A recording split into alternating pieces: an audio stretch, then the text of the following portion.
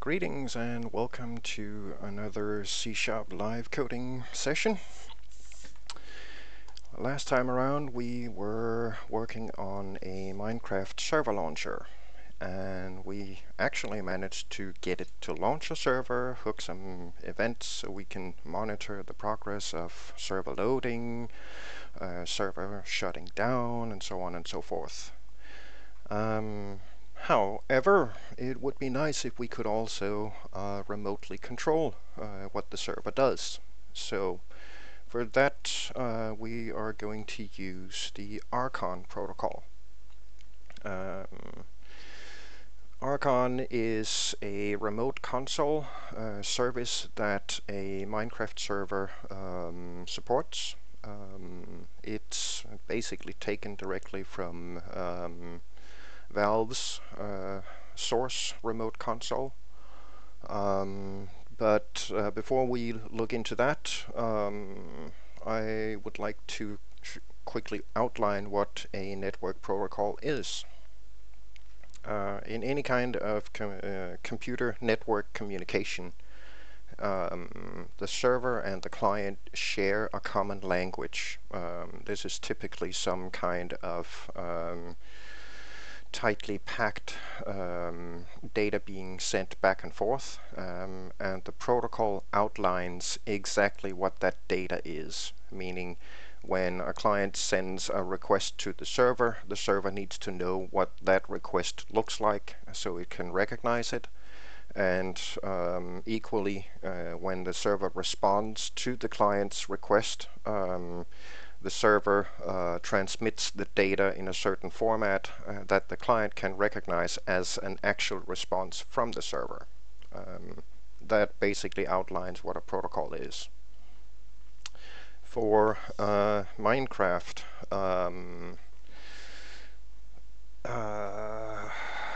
when using the remote console protocol, it's pretty much a one-to-one copy of Valve's original source remote console.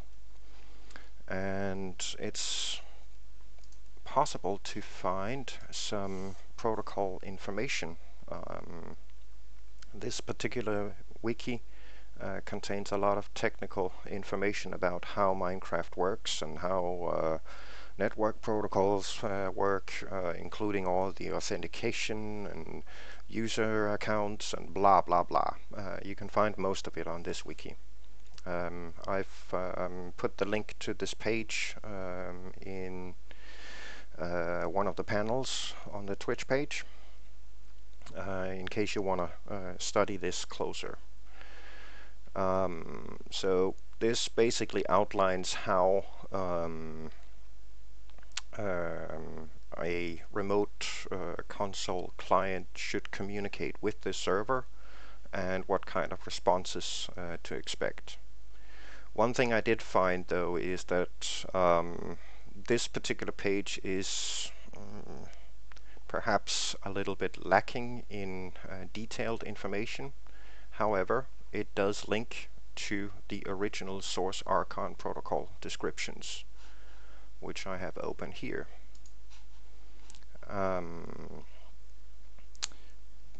This, in comparison, contains a whole lot more information, including some binary examples of data being passed between server and client. There are also some code samples on how to do it, as well as links to God knows how many different implementations of this particular protocol. Some are meant for web-based handling, and some are meant for application-based handling. Today we are going to write our own implementation of the remote console protocol, and of course we are going to test it up against the local Minecraft server that I have running here. Okay, so first of all, When establishing a connection to the server, we need to do that through a standard TCP/IP network connection. TCP is a static connection, meaning once you establish it, the connection stays there until you disconnect either from the server or from the client. So in those respects, we effectively don't need to do a whole lot in terms of keeping the connection alive. That's part of the TCP/IP protocol itself. Initially, when we connect to the server, we need to transmit a packet to the server. This section here, basic packet structure, outlines how a particular packet should be put together, and effectively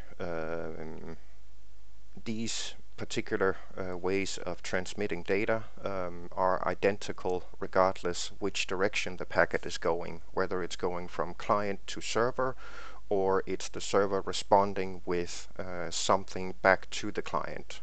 The packet is basically the same.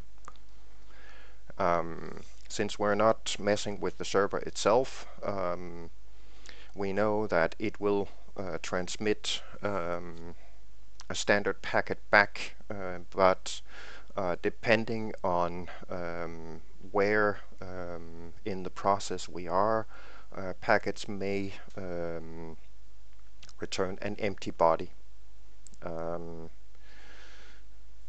Some commands executed in the console will respond in kind with some kind of message, others will not.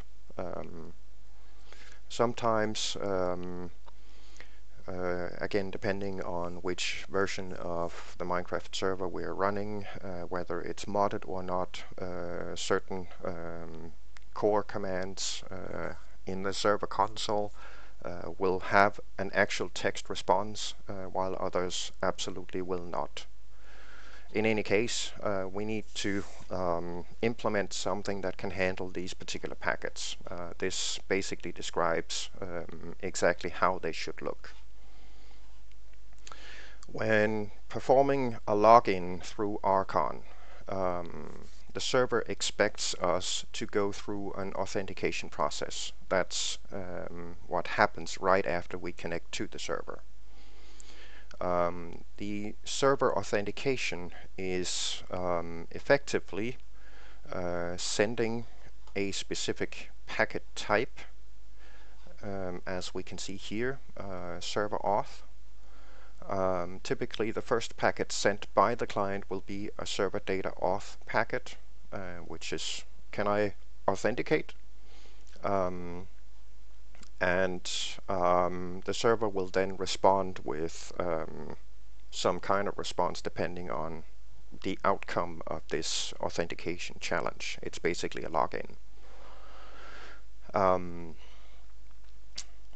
Now, one thing to note about this particular protocol is that the password that's being sent as part of the login package is effectively sent in the clear, meaning it's plain text, so anyone that decides to go through a proxy, or if somebody has a packet sniffer somewhere, that password can be siphoned off the network communication. And there are people out there doing this. So in effect, the password is sent over an insecure, unencrypted connection. Now, for our specific purposes, it doesn't matter all that much because I'm planning to put in a password randomizer that basically generates a new password every time we start up the server. We could also implement options to effectively change the Archon port at every server startup. just to make it a little more difficult to actually connect to it in case somebody decides to sniff the packets. In any case,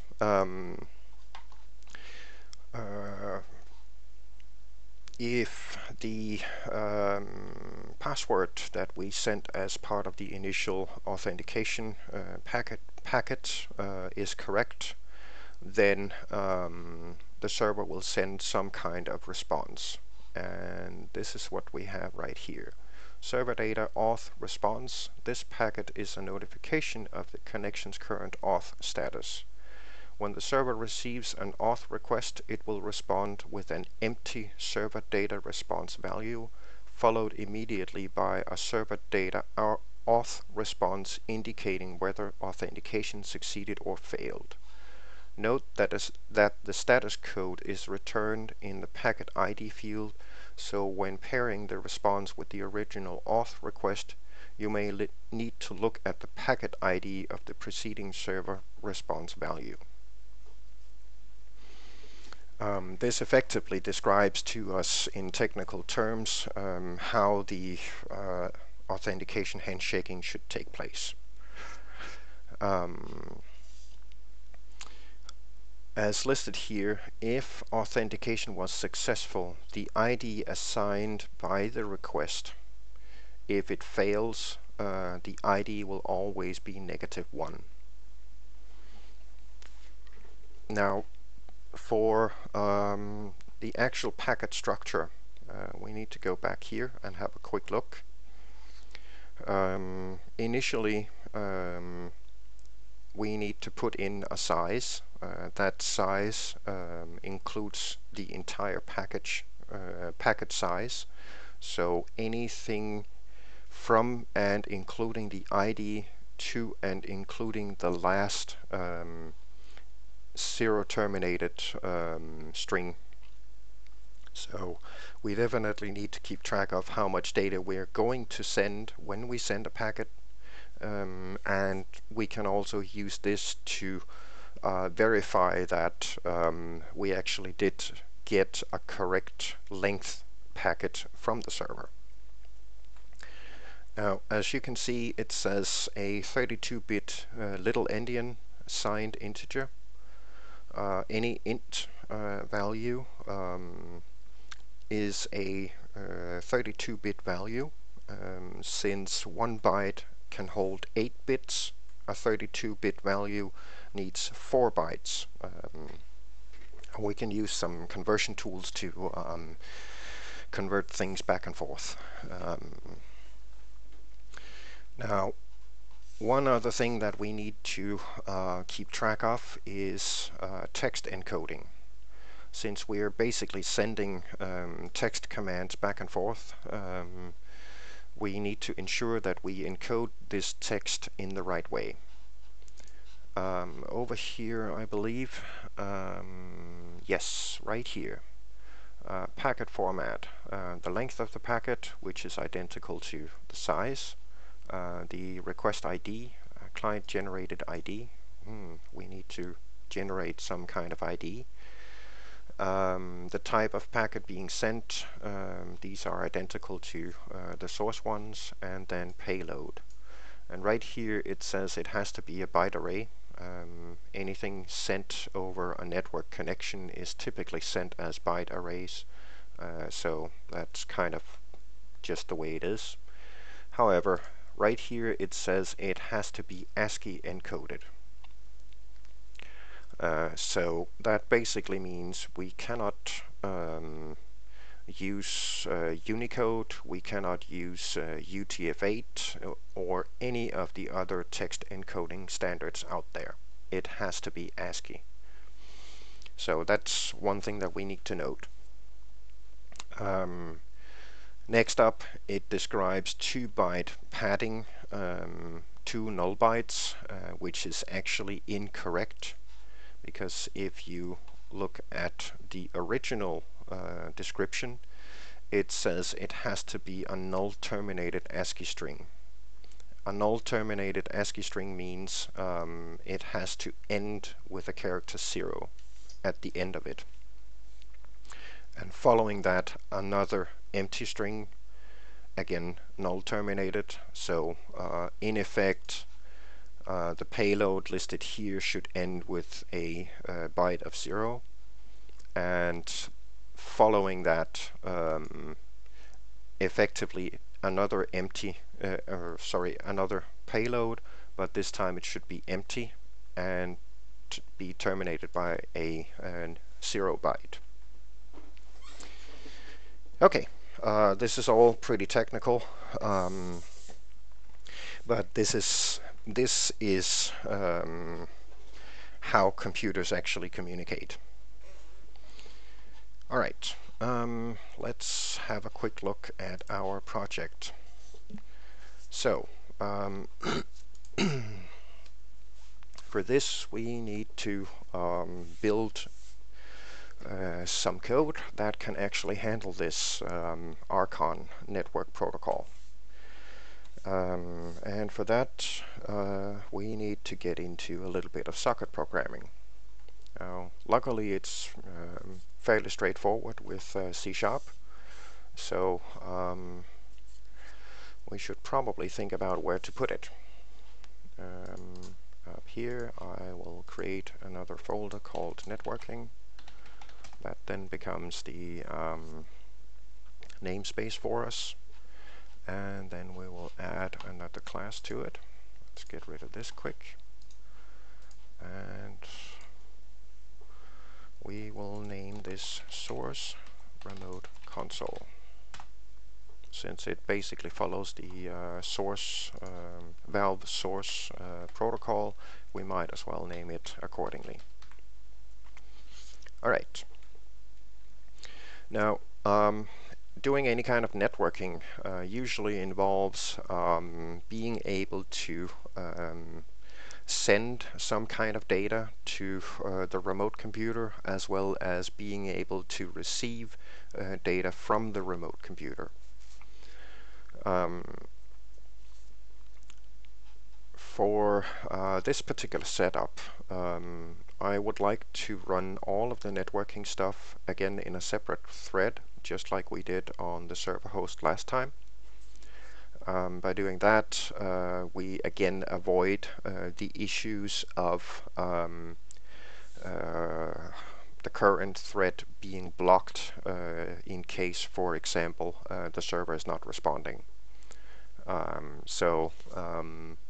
This particular class I will build up to effectively become a standalone remote console class that we can instantiate and then through simple means connect to a remote host somewhere that supports the Valve source remote console protocol,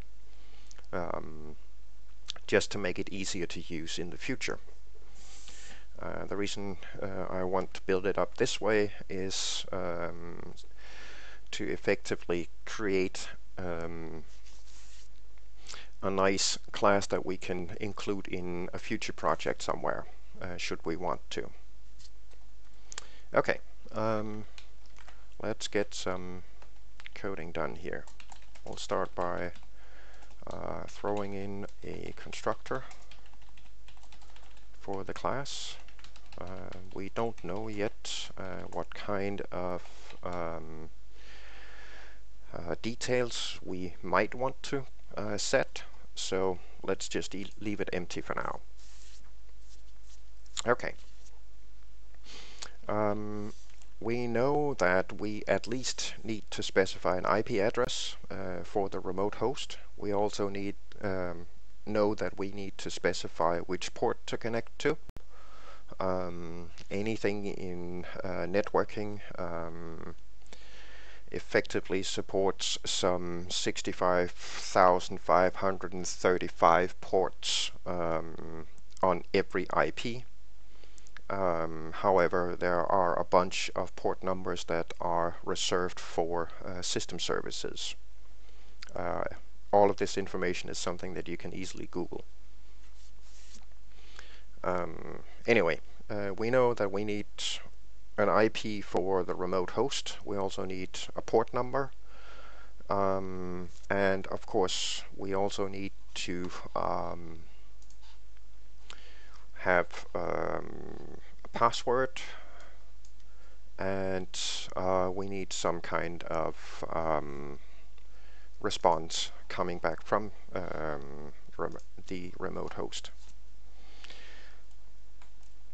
But to start with, let's get some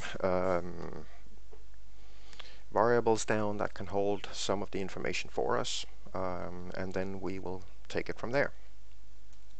Okay, so first of all, we know that we need an IP address, which is in the system.net namespace, remote IP. Just for the sake of argument, we will pre-generate this with a local host reference, and localhost is always 127.0.0.1. There we go. We also know that we need to specify a remote port, so we'll do that. And as we can see here, the default, no, actually it doesn't show here. Oh, sorry, it does. The default port is 25.575. So, why don't we pre-initialize it to the default port? We can always change it later. The default Minecraft server Archon port. There we go. Alright.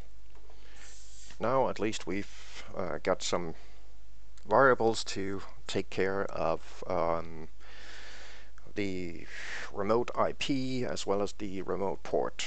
Now we kind of need some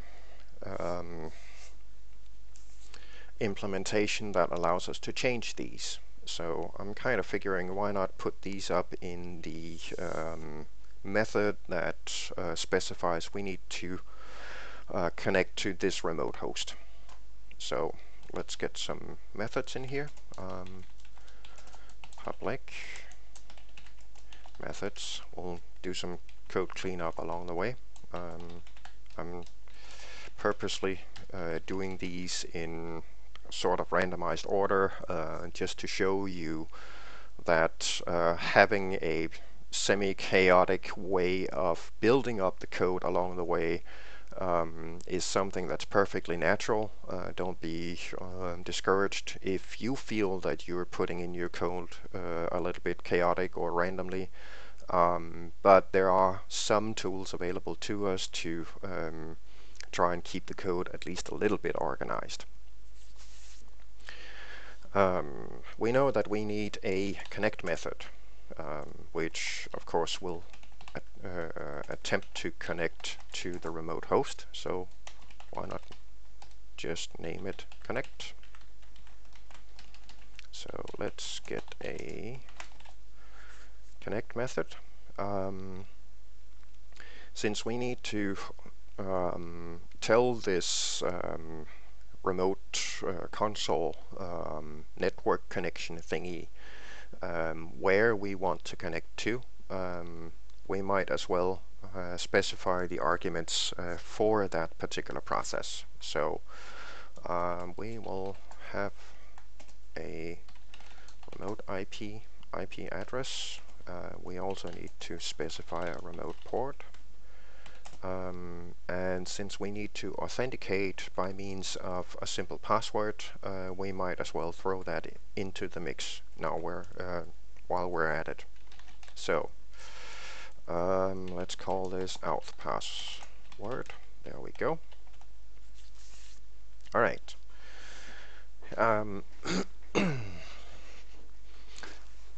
Just for the sake of keeping things a little more, how should I put this, down to earth, let's just call this server port and server IP. We'll add in some help for ourselves, attempt to establish a connection to a remote server. The IP address of the remote server to connect to, and the port that the remote server is listening on. The password to authenticate with. There we go. This, in case you don't know, becomes IntelliSense tooltip help when written in. So if we, just for the sake of it, go here and let's do a quick test method here. Testing. There we go. And then we will do source remote console. Import the namespace. Archon equals new source remote console. Then we can do archon.connect, and as we can see right away, attempt to establish a connection to a remote server, which is exactly what we wrote. Once we get to this point, it then adds in italic the IP address of the remote server to connect to, just like we wrote it. It would be great if you could get into the habit of adding these as you are creating the methods and properties and whatnot, because if you just keep coding and forget about documenting the code that you write, then at some point, say 6 months down the line, when you get back to the code, you may have forgotten what it actually does, or how to use it, or what kind of arguments to pass to the method. So get into the habit of documenting your code as you are writing it. It is the most valuable tool in any kind of development. Okay, let's go through this. So here we know that we need to specify a server IP, a server port, and the authentication password. But we don't exactly have any means of storing the password. So let's put that up here quick. We may need to rename these later on, but we'll see. Authentication password. And we will pre-initialize this empty.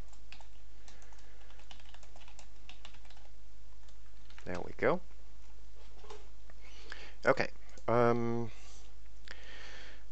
Before we get into actually storing the past values, we may want to check that at least some of it is somewhat valid.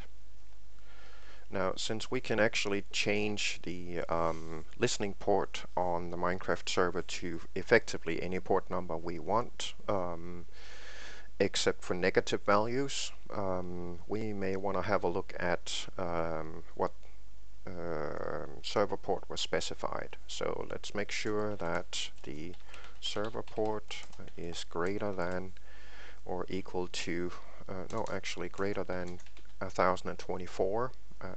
Port numbers from and including to and including 0 to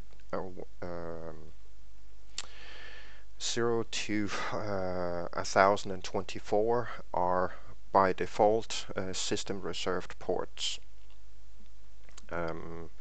World Wide Web runs on port 80, SSL runs on port 443, just to name a few. FTP runs on 20 and 21, and so on and so forth. So we need to make sure that it's at least greater than 1024 to avoid system reserved port conflicts.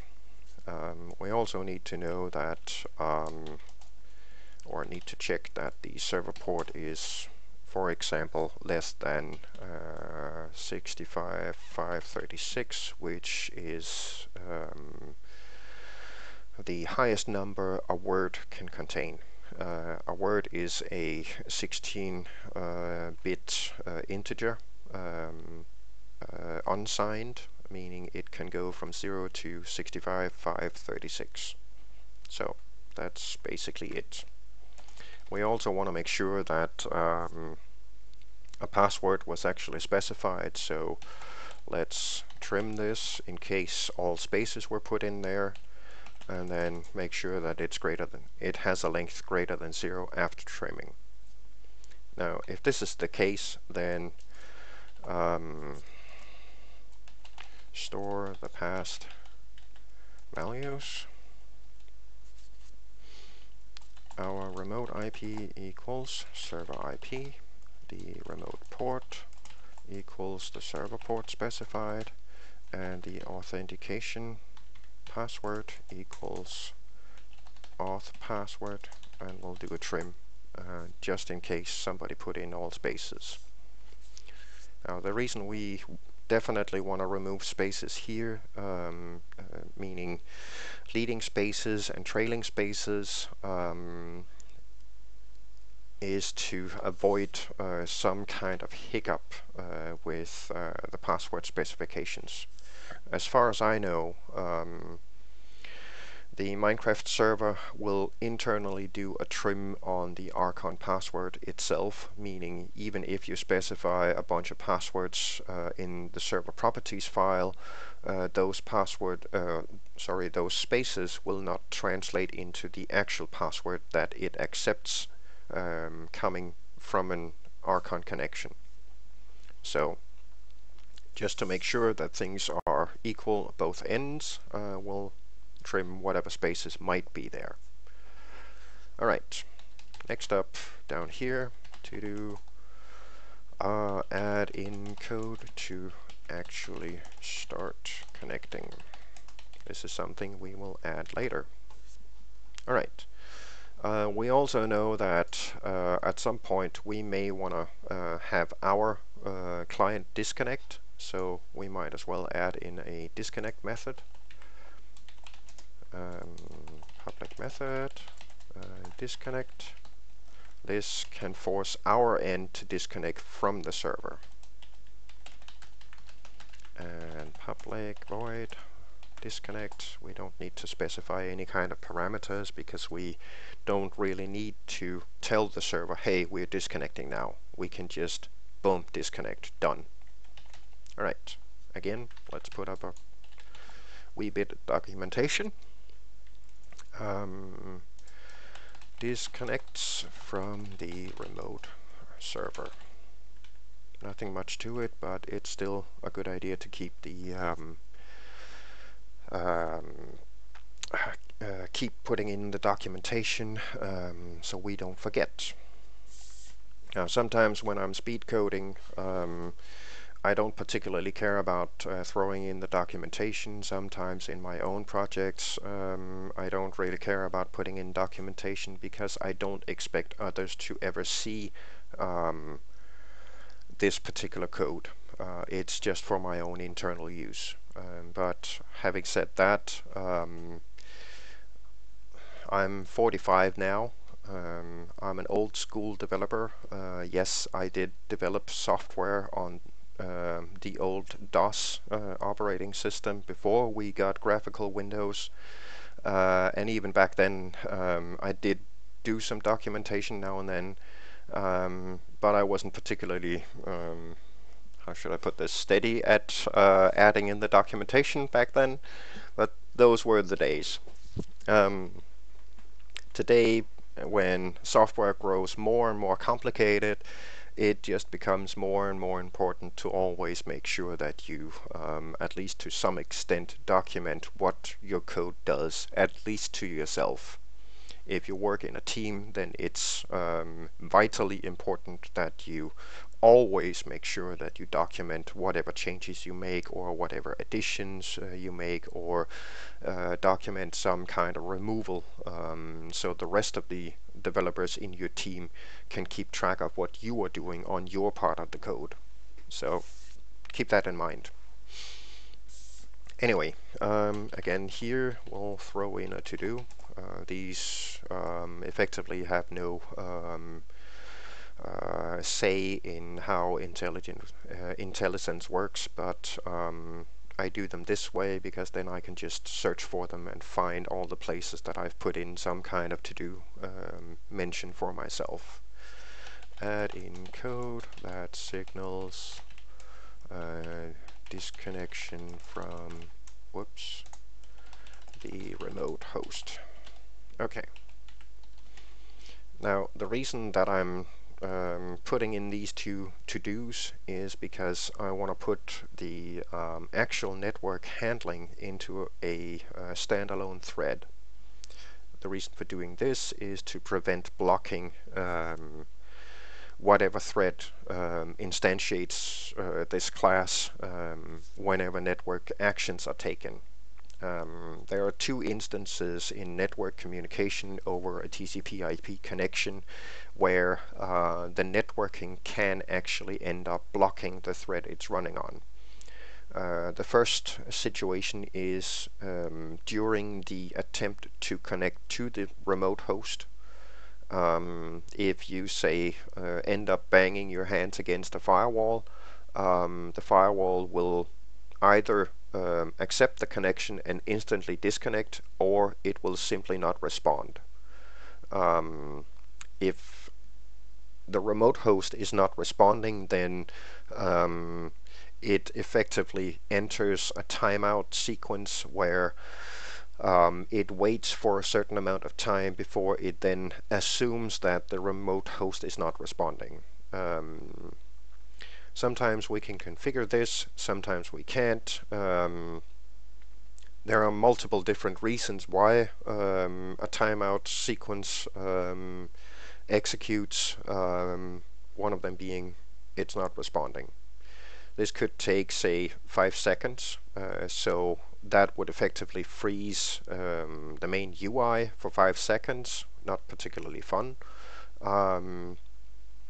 And the other situation where we could end up in a thread blocking is if the network connection is physically cut between client and server while a data packet is being transmitted. This can actually happen.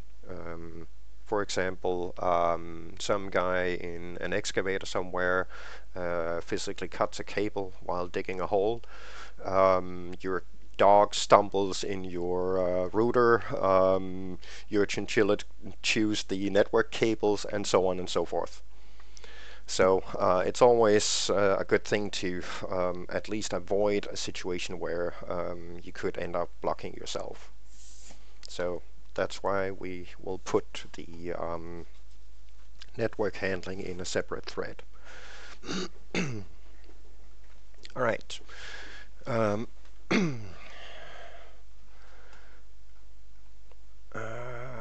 Let's see, we have a connect, we have a disconnect.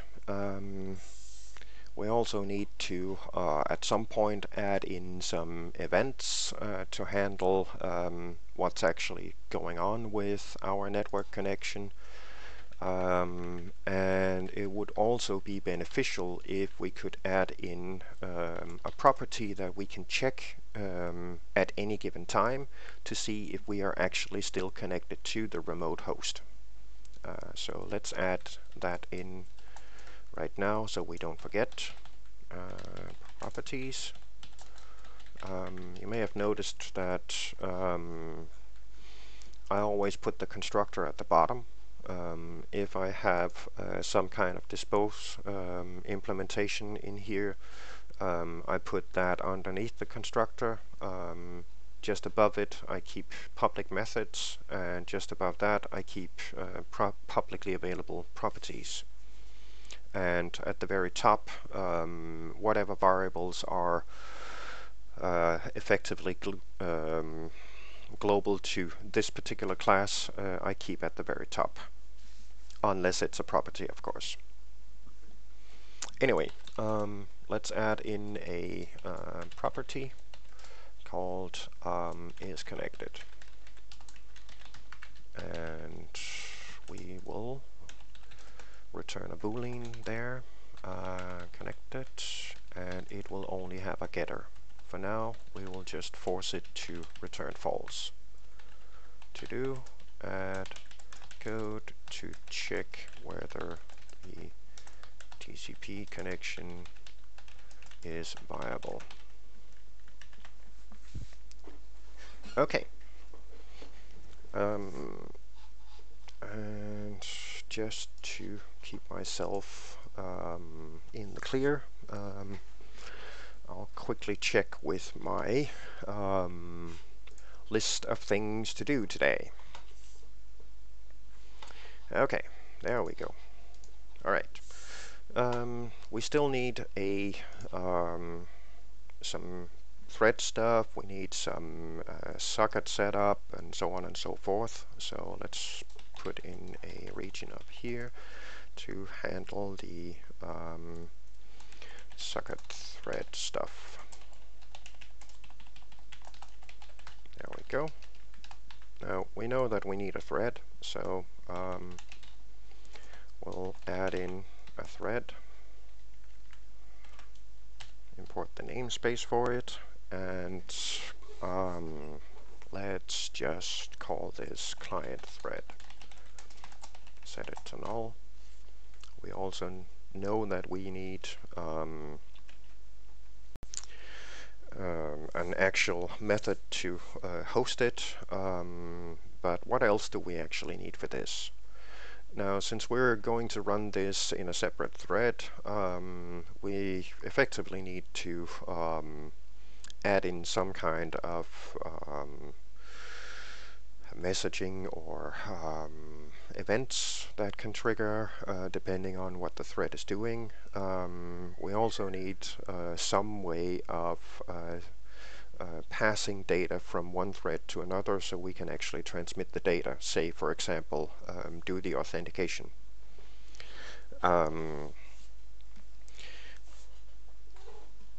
In terms of receiving a message from the server, we can pretty much throw that into an event right away.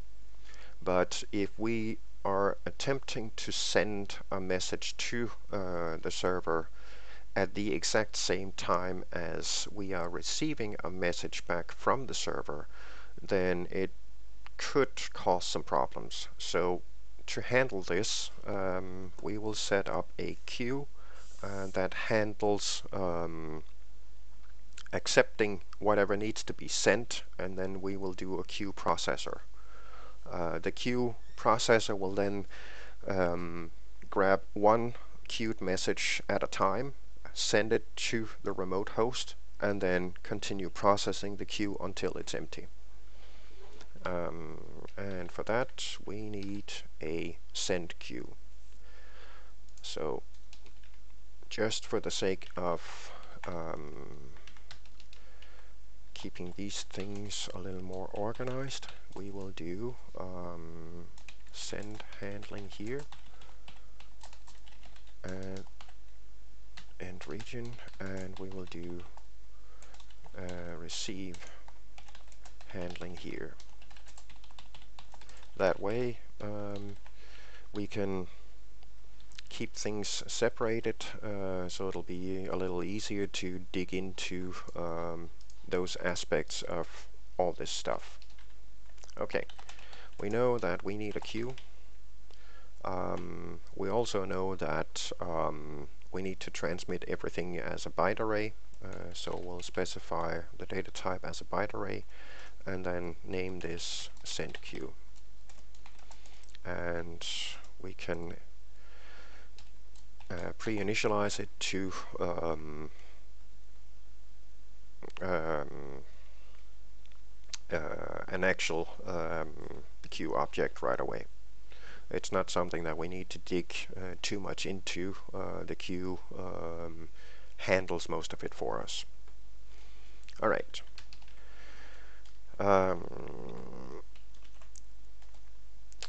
We should probably also do a section 4 or a region 4 events.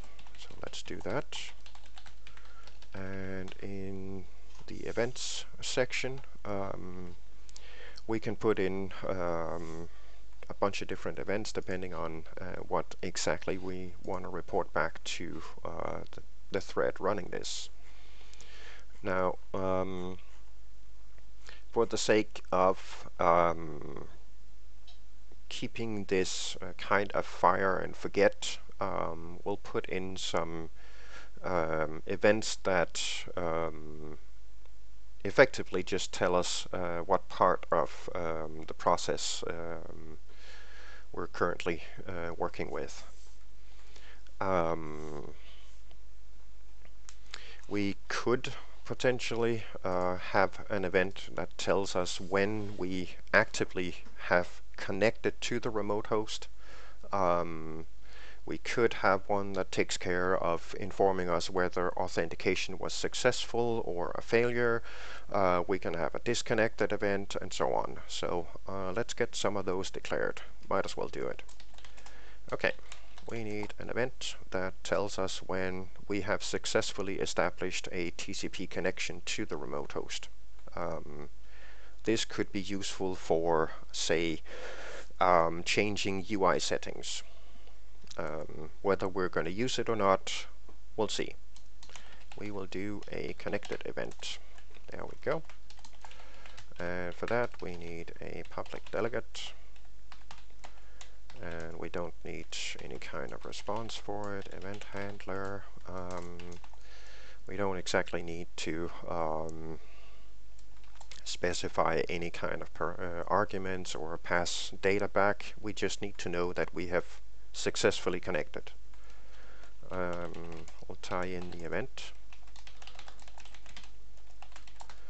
and add a method that lets us raise the event. There, invoke. Don't need to pass anything, so pretty straightforward. Triggers once a connection to the remote host has been established. There we go.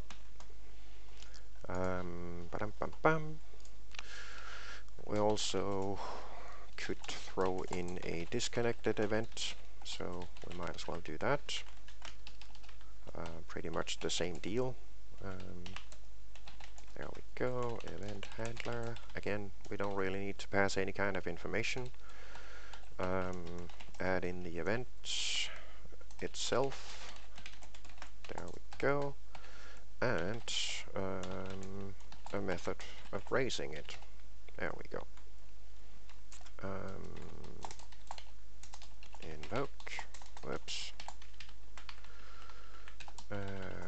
Triggers when disconnected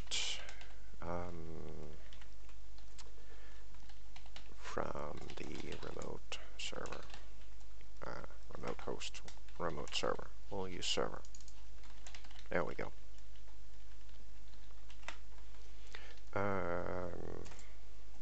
This could either be the client disconnecting from the server or the server disconnecting the client. There we go. All right. Now, it would also be nice to know whether authentication was successful or failed. So let's put in events for that. Authentication success, maybe, or nah. We will name this authenticated. There we go.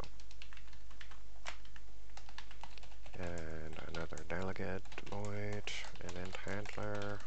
We don't really need any kind of data from it because it's just a, hey, did this succeed, yes or no.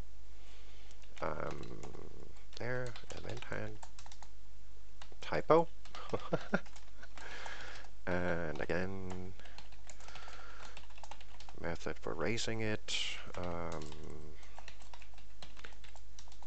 Invoke, there we go. Add in some documentation, triggers upon successful authentication. We can throw in an authentication failed. And for now, we don't really know whether event handler, we actually need to pass a message along. Basically, if the authentication fails, then it's typically because the password is wrong.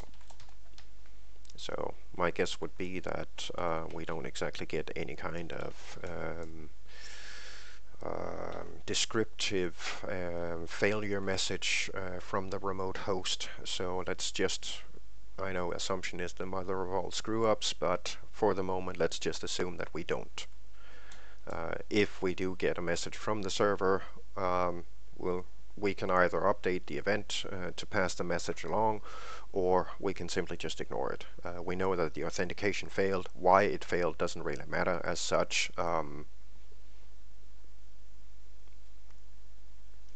Because for the most part it will be because of an incorrect password. So grab this, protect it on, there we go, so we can raise it.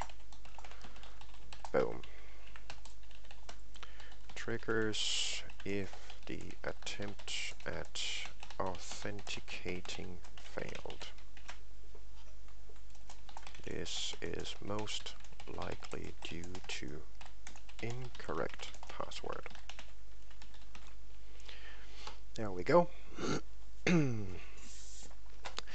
Now, the final event that we need to add in here deals with some kind of command response, which would be this case. This tells us that the incoming payload, meaning whatever's in the packet that the server sent, is the output of the command that was executed, meaning if the command on the server that we're connected to actually has some kind of output, then we get a packet back containing that output. So we should probably add in some kind of server response event. So let's do that.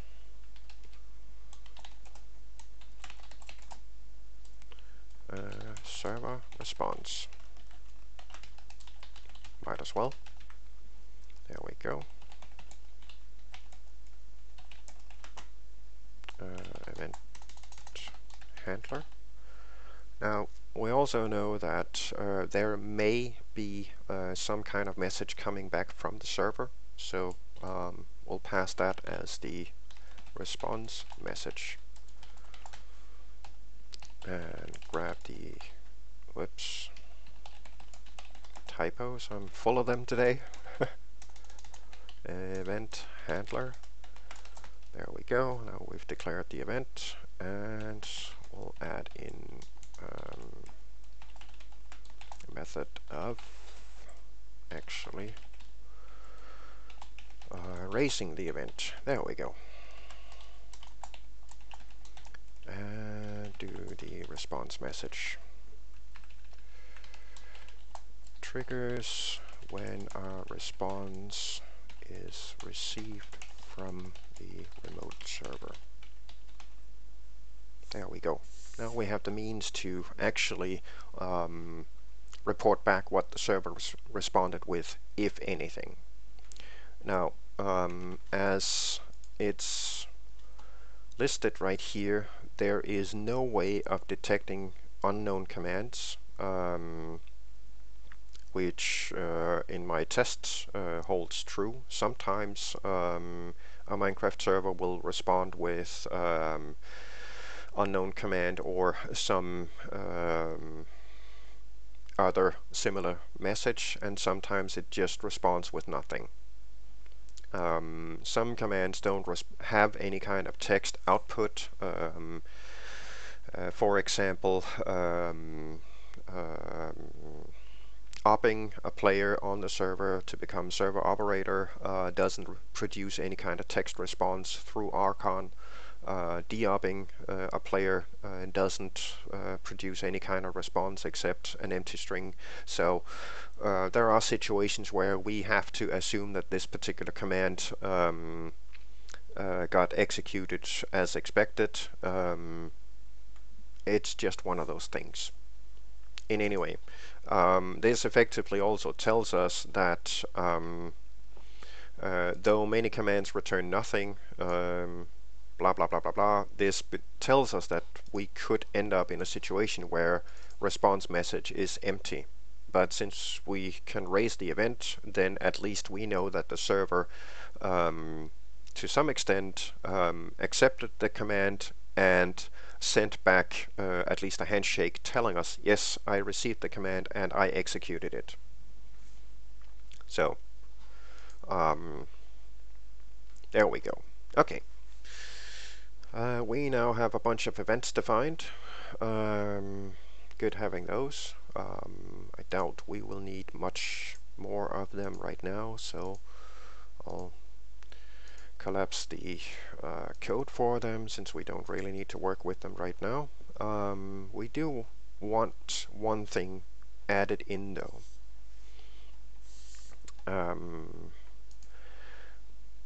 It would be nice if we have a method that we can call passing the command we want to execute, and then that effectively sends the command to the server without us having to know exactly how this network stuff has to be handled. So in the spirit of fire and forget and KISS, keep it stupid simple, we'll just make another public method called execute. And yes, we can easily have a method called execute. Public, and then the command to execute. There we go.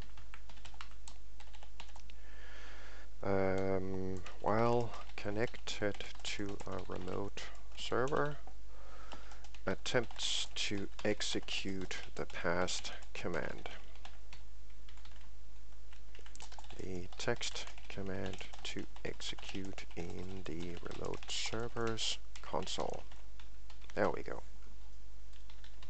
Now, by having this, we can then do something along these lines. Actually, we had one here. Source remote, new. Derp, derp, derp, derp. This now leaves us very few actual methods and events, so it should make it a little bit easier to use it once we're done with it, of course.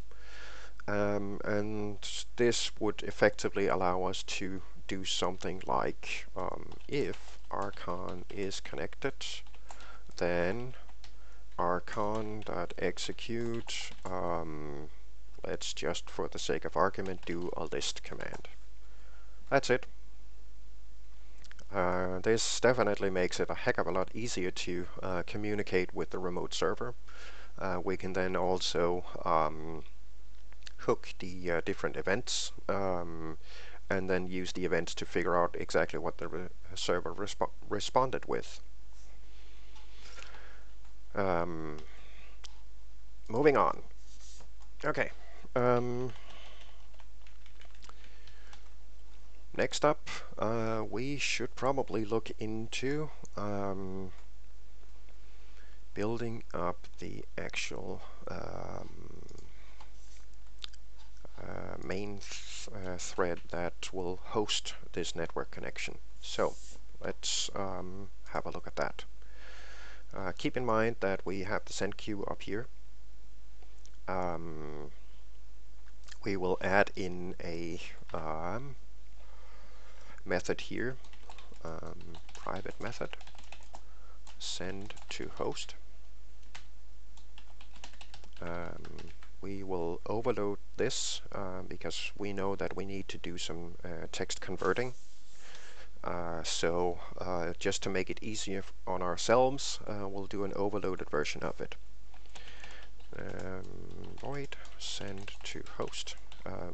This is definitely something that we need to do because we need to queue up whatever data we need to send to the remote host.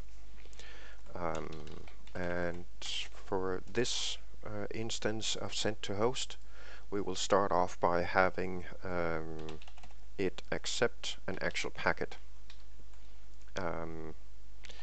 The protocol for using remote console specifies that we have to use a specific format which they call a packet. So we probably also need to build up some kind of packet handling for us just to make it easier on ourselves. So we will do that as well. Now in this case, or this overloaded version of it, host string command to send.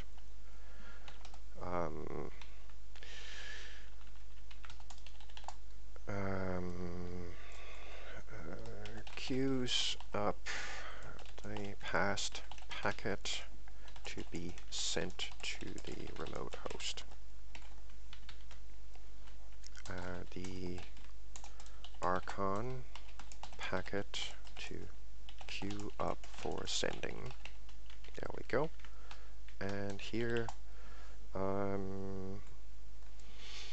let's see, sends the past command as an Archon packet to the remote server.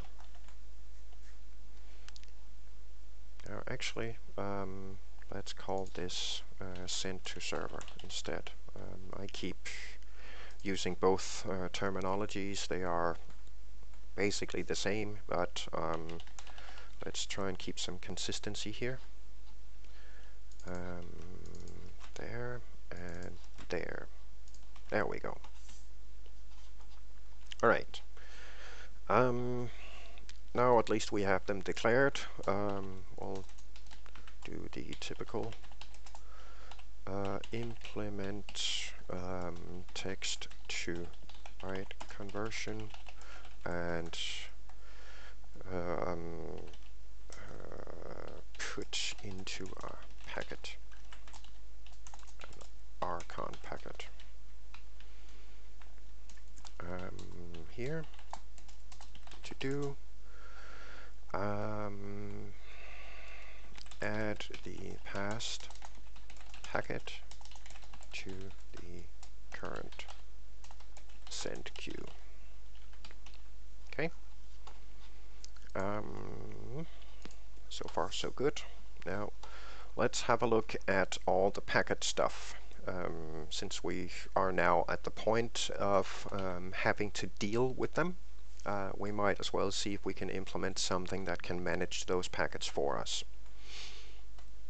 So let's go ahead and make a region for packet handling. Now, if we go back and have a look at the documentation, we know that any packet being sent either from the client to the server or from the server to the client effectively follows this exact structure.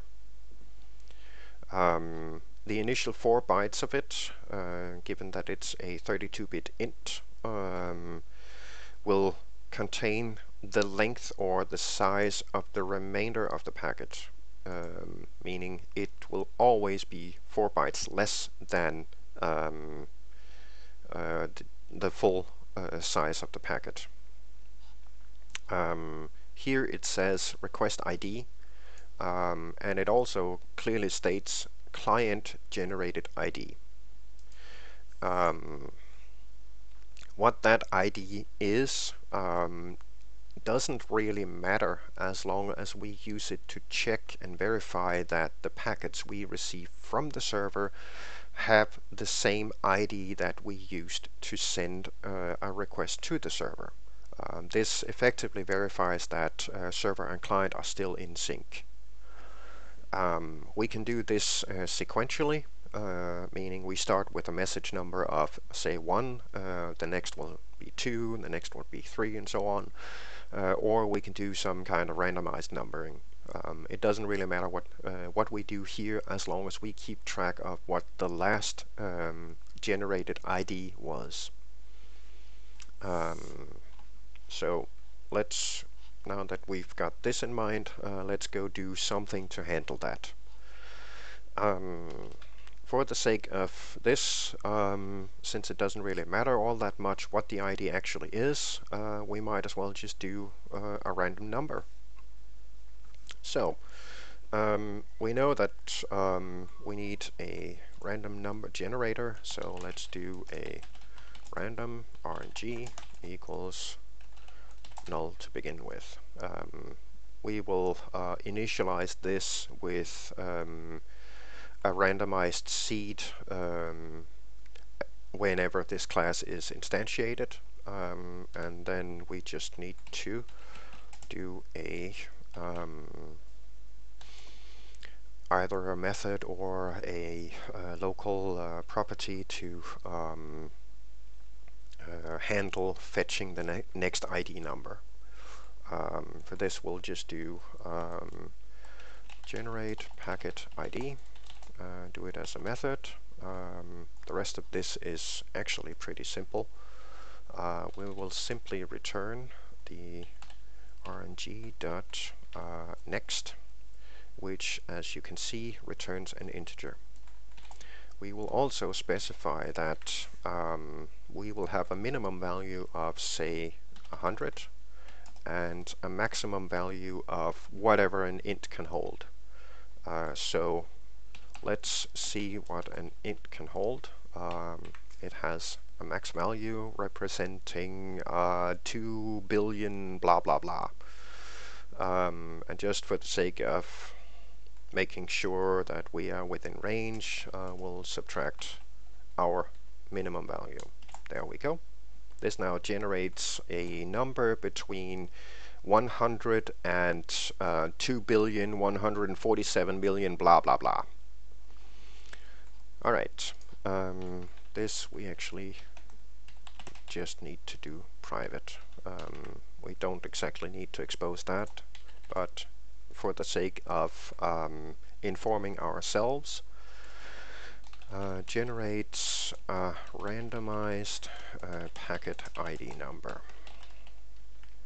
and pretty much the same, returns a randomized positive int 32 packet ID number. This will always generate a positive random number, but before we can get this working, we actually need to set up the random number generator. So let's jump down to the constructor and set the random number generator to random.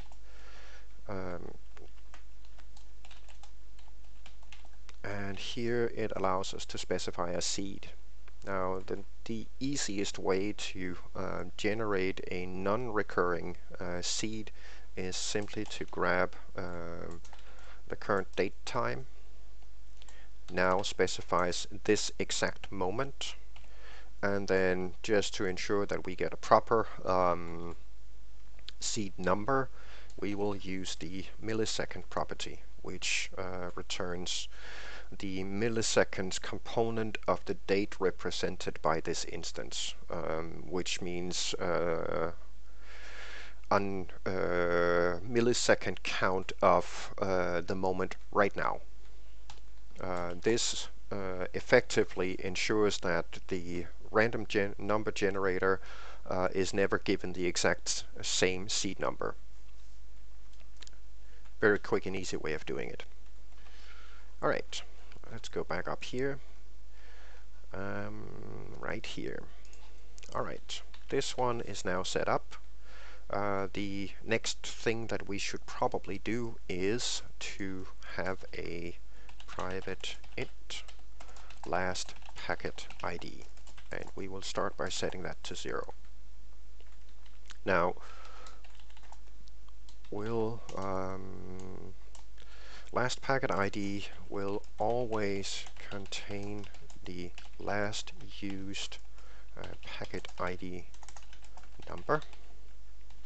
We can use this to confirm that the packet we received from the server matches the one that we previously sent.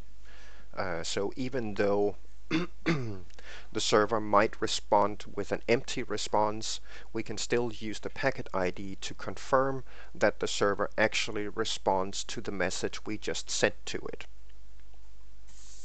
Comes in very handy. All right.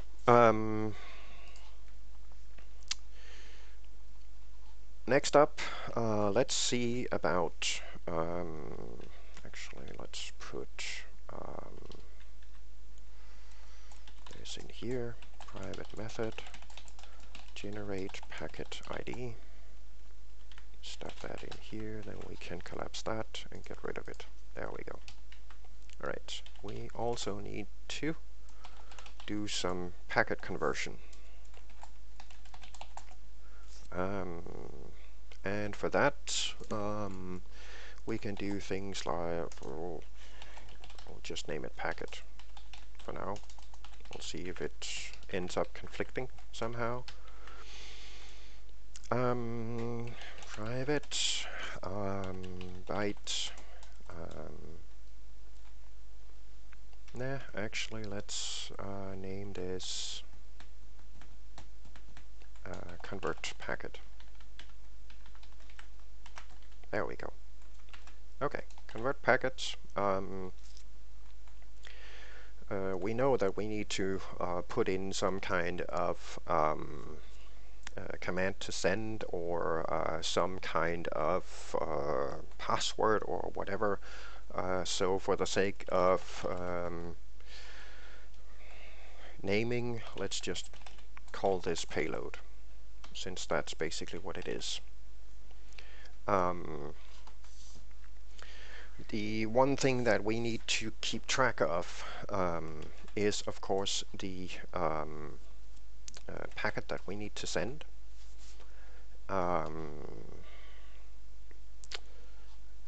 Let's see here. Grab this one. We need to figure out the size. We need to send an ID. We need to specify a type. The body or payload that we want to send, and finish off with an empty string. So let's have a look at the packet types. Right here it specifies that the packet type field is a 32-bit little endian integer. Little endian, big endian basically just specifies which of the bytes contains the most significant byte, and which contains the least significant portion of the actual integer value. We'll use a method of the bit converter to help us figure out whether we need to reverse it or not. Just a tiny trick. In any case,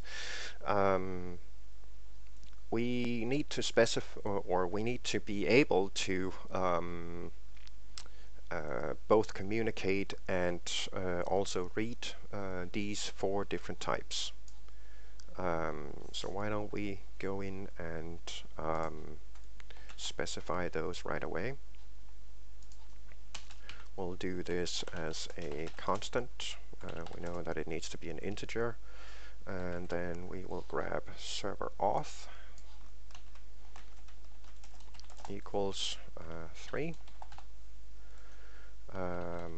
We need another one, which would be server auth response,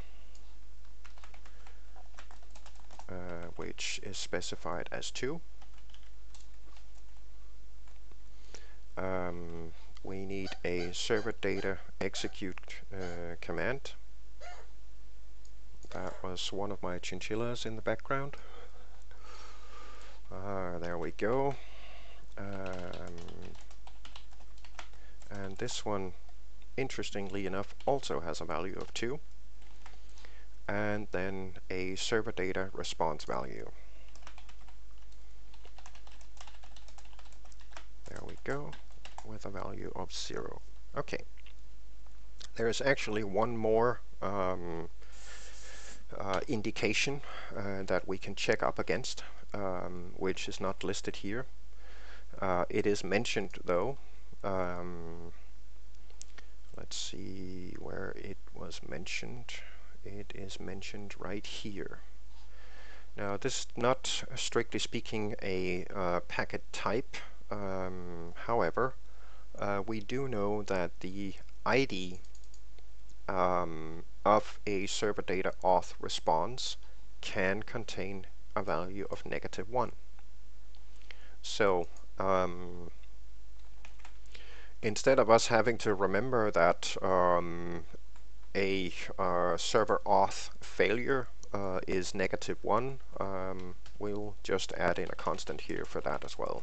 That way we don't need to remember what the actual value is. We can just reference it as a descriptive name. So server data auth fail -1. Now we can check up against this instead of having to put in a -1 everywhere we need to check it. Okay, so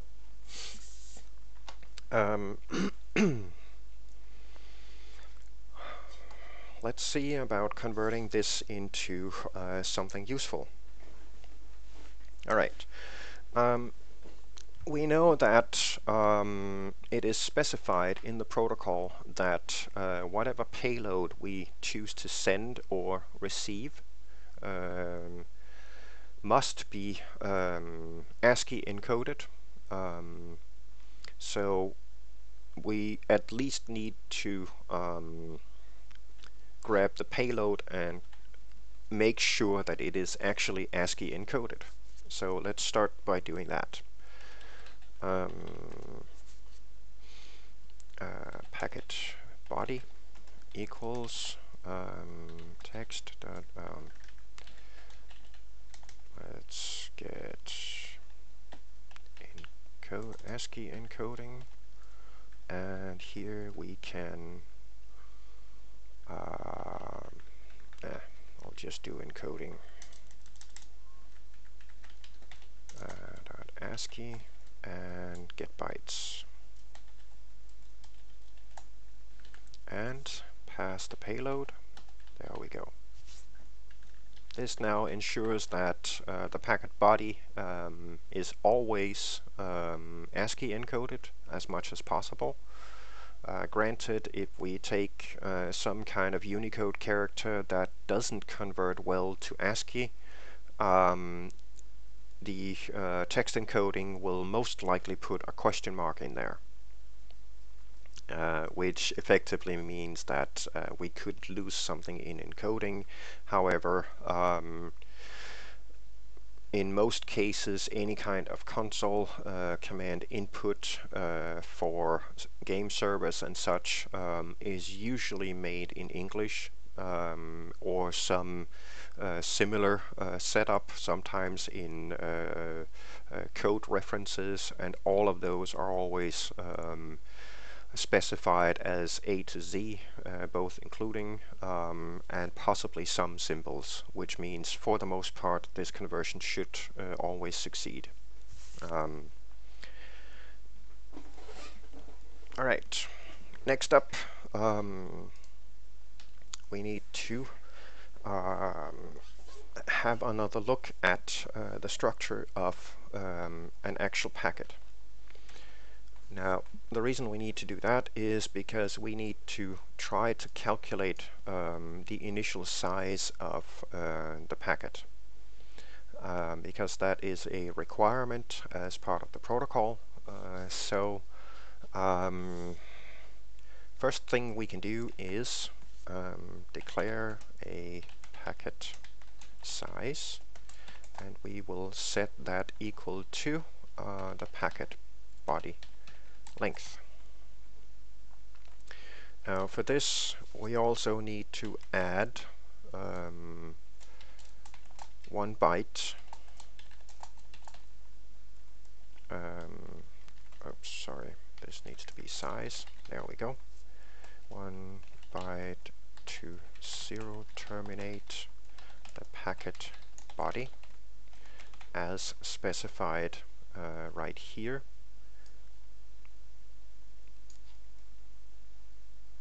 We also know that we need to add 1 more for the closing empty string. So let's do that. Packet size.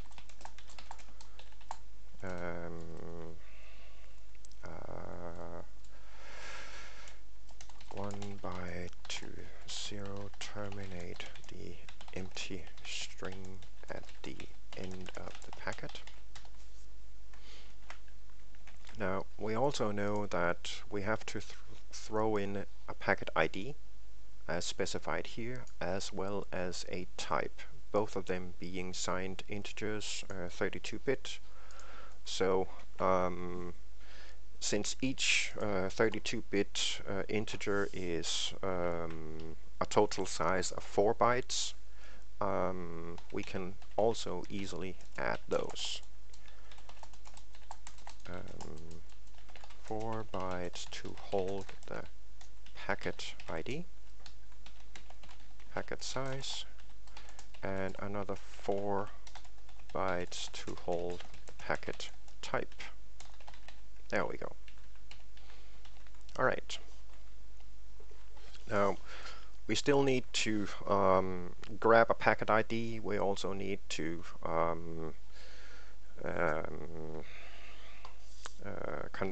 convert both the packet ID and the packet type into a byte array, and then stuff all of this together in one huge byte array that contains all of it in the correct order. Let's start by first of all generate a new packet ID for this. So packet ID equals generate packet ID. Then we will do a packet ID bytes equals, and for this we can use the bit converter .get bytes to convert an integer. There we go. Returns the specified 32-bit signed integer value as an array of bytes. Very nice. Let's grab that. Alright. Now, this is the place where we should check whether we need to reverse the byte order for the endianness. And luckily for us, the bit converter actually does have a method that it has a method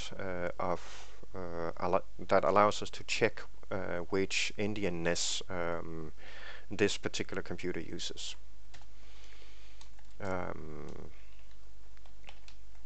And if this is not little endian as specified right here, it has to be little endian.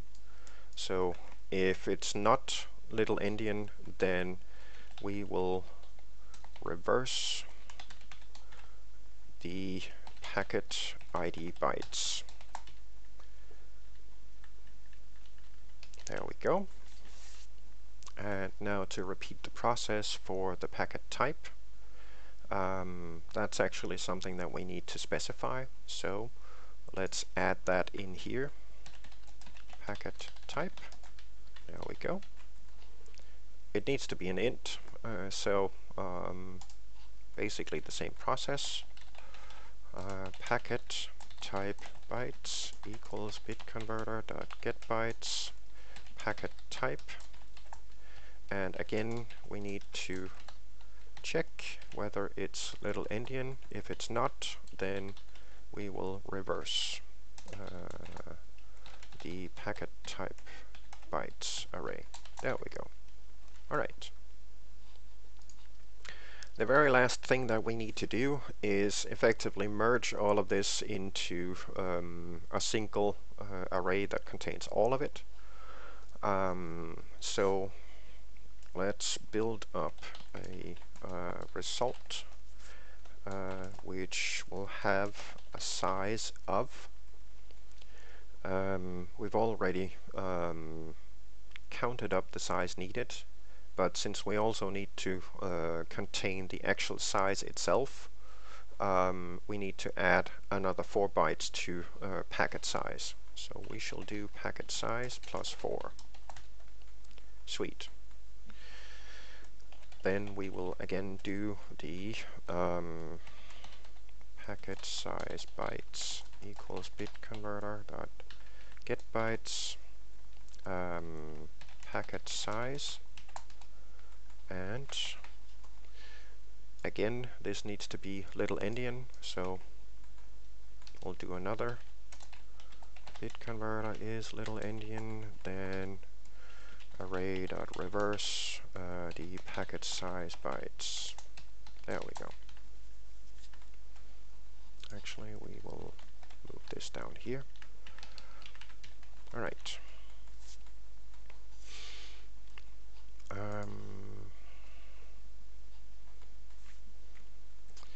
Right here, we actually forgot to do something. Last packet ID equals the packet ID. Store this ID for later verification. If the byte order is not little endian, reverse the byte order. And this is basically the same, so we'll just grab this. There we go. Alright, now we are ready to merge all of it into one array, so we can do that by using the array.copy. In this case, we need to start off with the packet size bytes. Start at index 0. Stuff it into result at index 0, and this will be the length of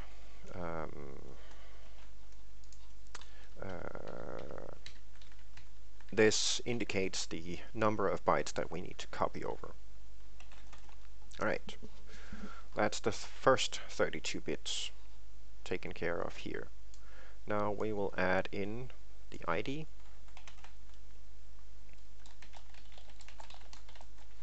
which would be the packet ID bytes. Again, start at index 0 in the source array and stuff it into the result array at position 4, since we already know that a 32-bit integer becomes 4 bytes. So let's grab this again. There we go. This takes care of the ID. Then we add in the packet type bytes, and this would then go 4 further, so 8, and the length of it. There we go. And then this next one actually imposes a little bit of a problem, because at the moment this does not zero terminate it. So for the last 2 bytes, we will cheat a little bit. Whenever you create a new byte array, like we have done right here, this gives us an array containing packet size plus 4 entries, and each entry is pre-initialized to be 0. So in effect, we can assume that the last 2 bytes in this result array will always have a value of 0. But for good measure, we will force those to be 0 just before we return it. We never know. In any case, let's copy over the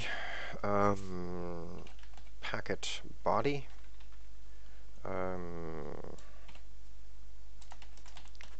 Starting at 0 into the result array starting at position 12, and the length of it. Now, since this will be effectively random, it will have the length of each command being sent. This will have, in effect, a random length. But we need to force the last 2 bytes in the result array to be 0. So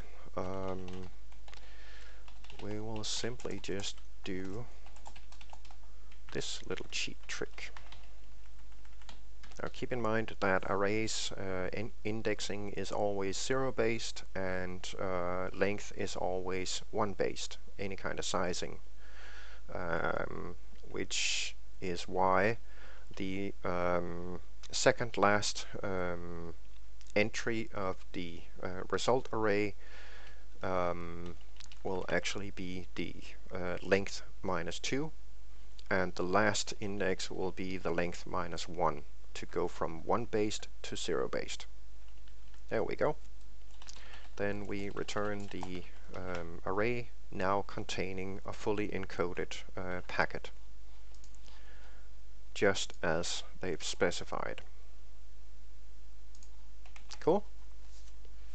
Now here it would be nice if we could also convert this from the raw data that comes from the server back into, say, just the payload message.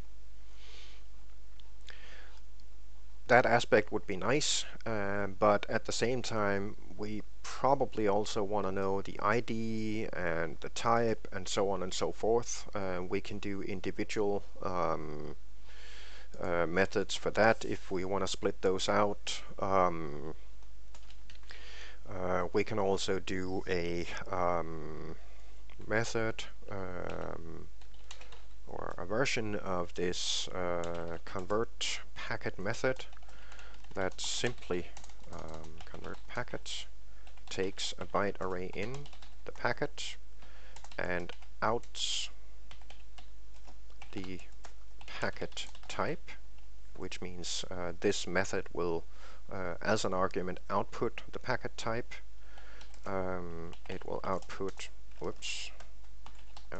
int the packet ID as well as the packet message. We can choose whether we want this to be just a regular return, or we want to put it here. For the time being, I think we will simply just do a normal string return here and have that return the actual payload of the packet. Alright.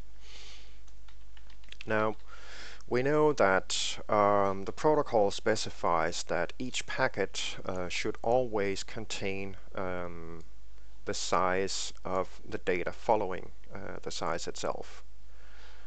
So let's start by checking that the packet actually has the length that we expect. Let's go packet size. No, actually we'll do a temp int equals new byte 4. This we will use to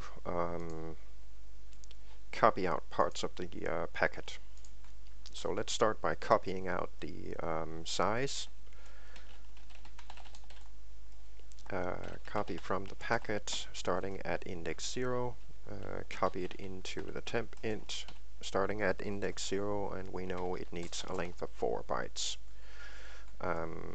Then again we need to check whether this is little endian, because if it isn't, then we need to reverse this. Meetings. Let me check quick.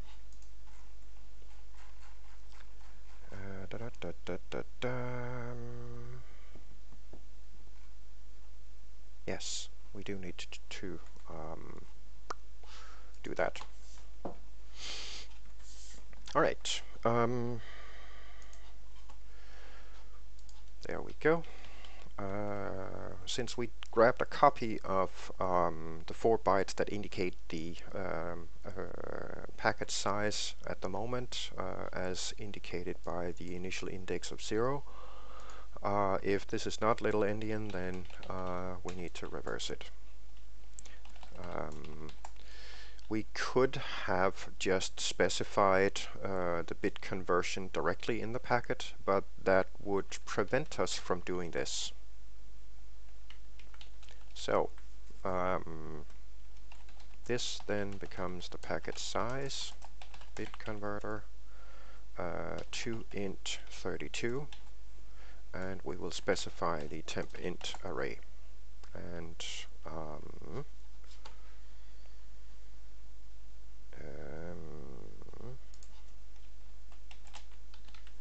there we go. I forgot the start index.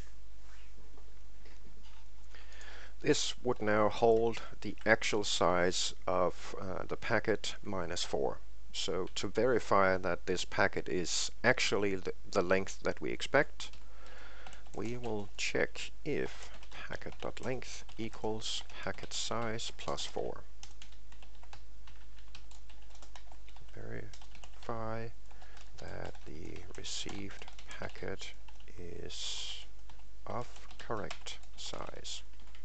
There we go. Right. So far so good. We know that the size is correct, and the next step is then of course to split out the packet type, the ID, and the actual payload.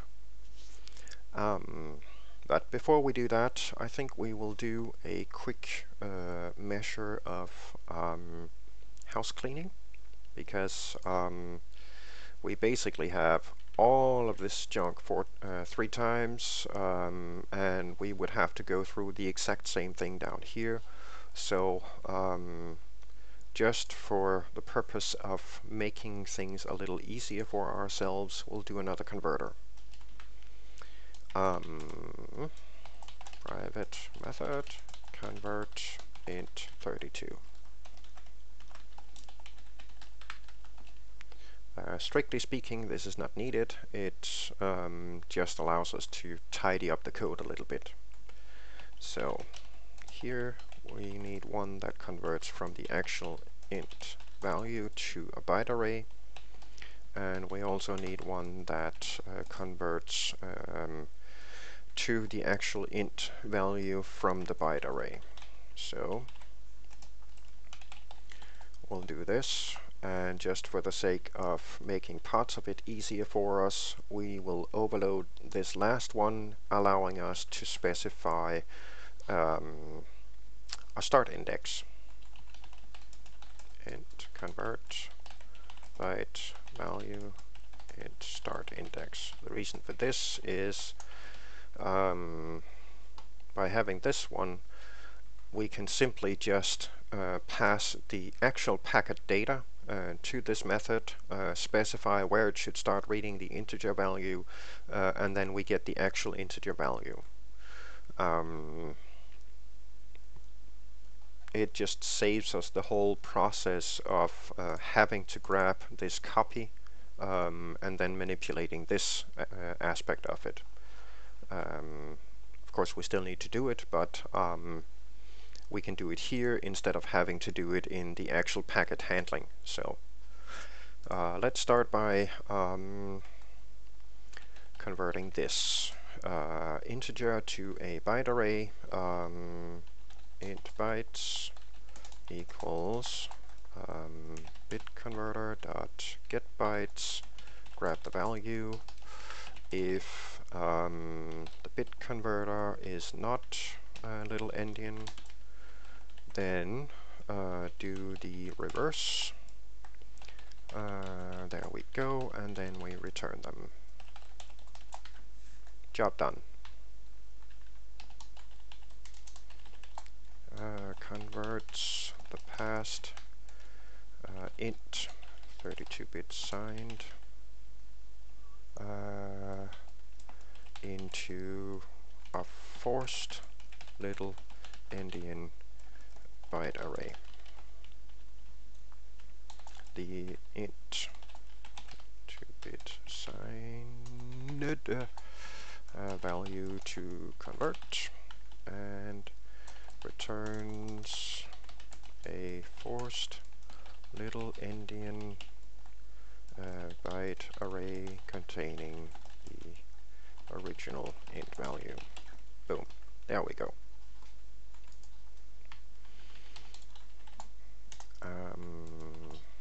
If I did have some comment, if the byte order is not little endian, right here,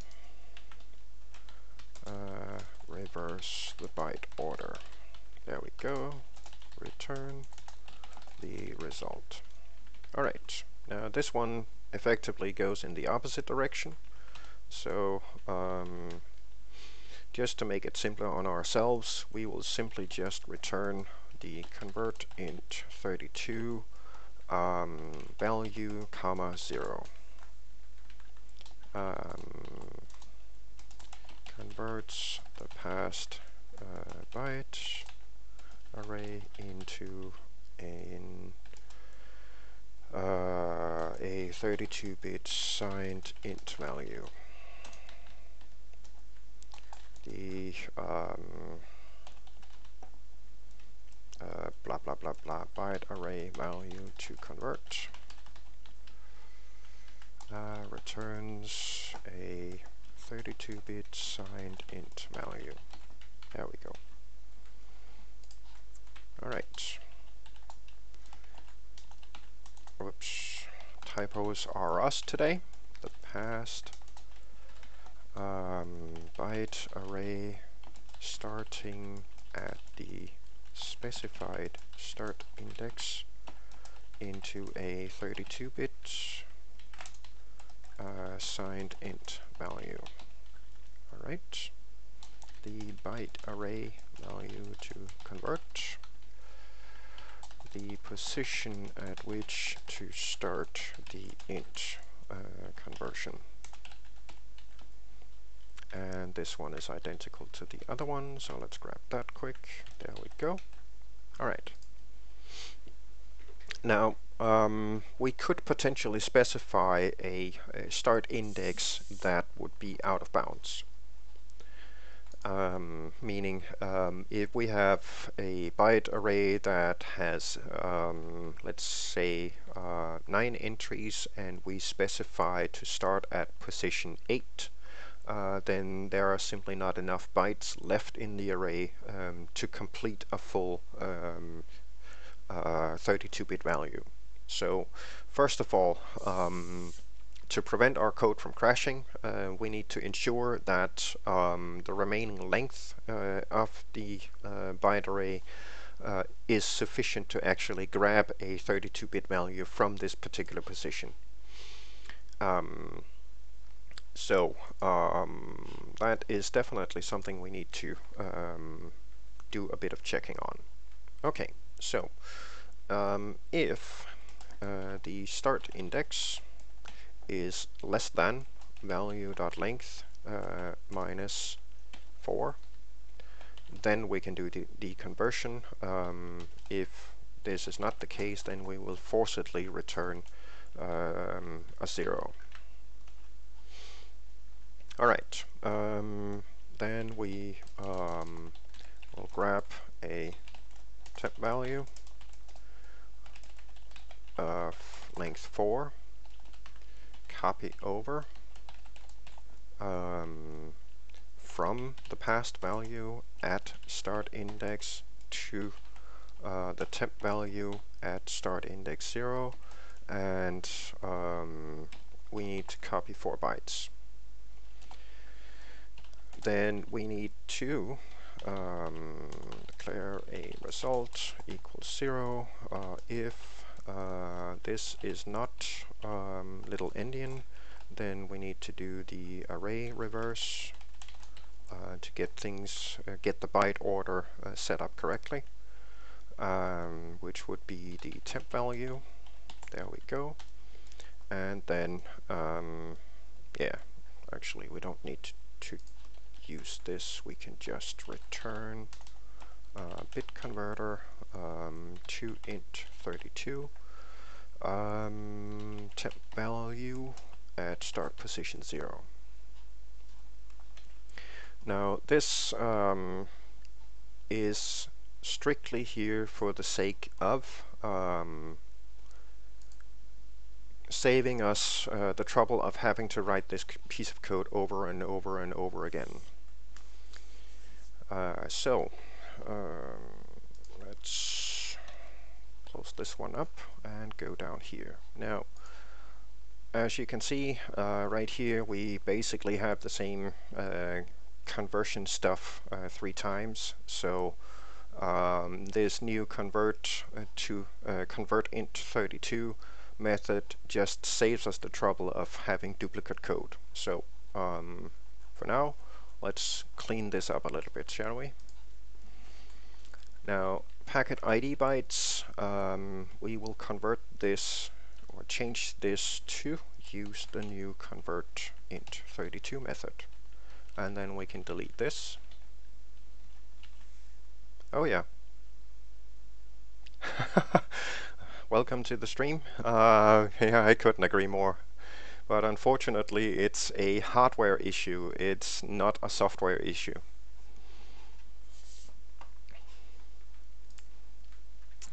And the same thing here. We will make use of our nifty new method. There we go. With this convert int 32 method, we no longer need to remember whether we have to convert or not. We can simply call that, and it internally takes care of it.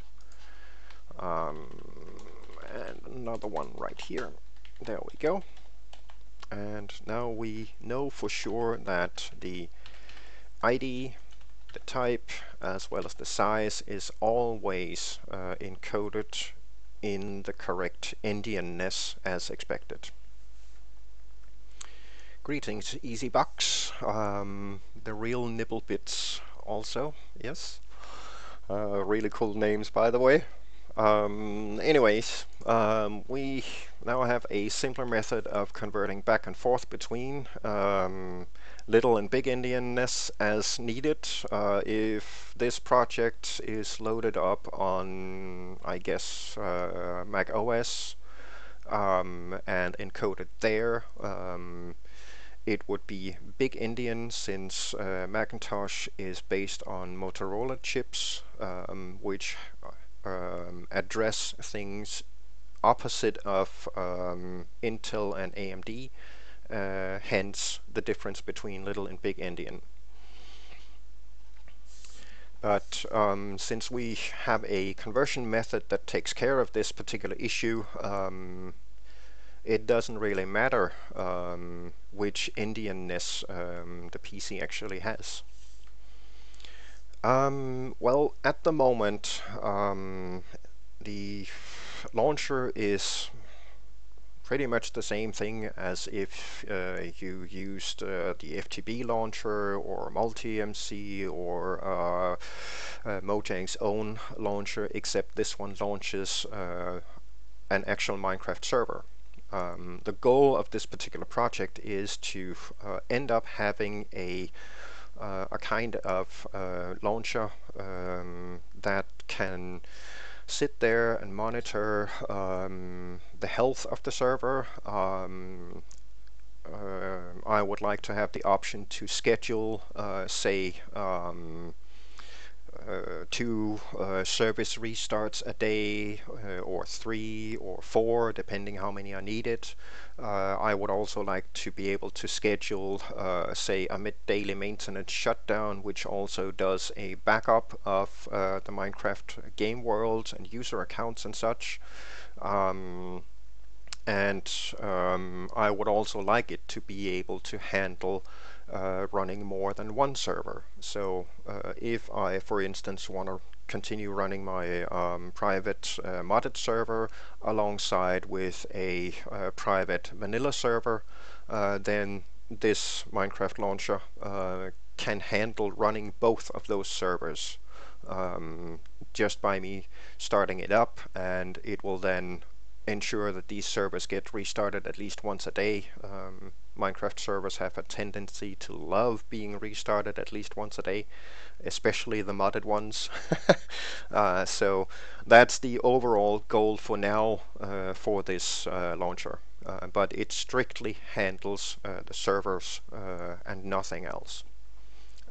What we're doing right now is implementing the Archon protocol, which is more or less copied one-to-one from the original Valve source remote console protocol. So this class will eventually become a fully wrapped way of Archon communicating with a Minecraft server or any of the Valve source products that support the Archon protocol.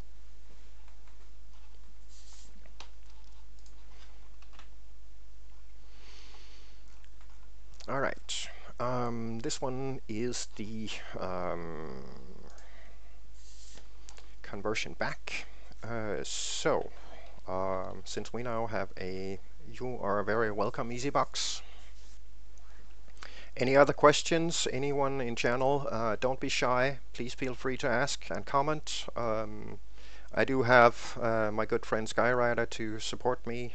He's with me on my Discord. And will notify me if there's something I don't see. So don't hold back. No questions are stupid. There are only stupid answers. So, all right. This will be the one that actually I need to document this one because I completely forgot that. All right. Converts the past. Actually generates a blah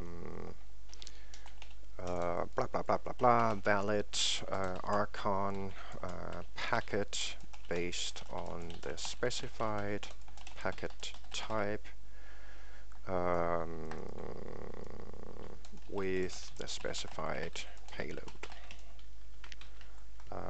The type of packet to generate,